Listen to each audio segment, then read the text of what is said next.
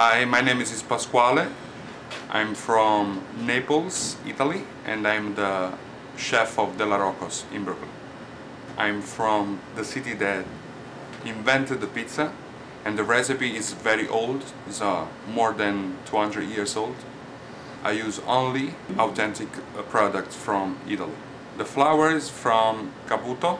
The tomato is a San Marzano DOP, authentic Neapolitan tomato. And the mozzarella is from the part of Caserta. It's a typical buffalo mozzarella from our region. The only one ingredient from New York is the water. I learned to make pizza in Naples and in my city, and my teacher was Gaetano Esposito, one of the best pizza maker in Naples. La stessa pizza napoletana.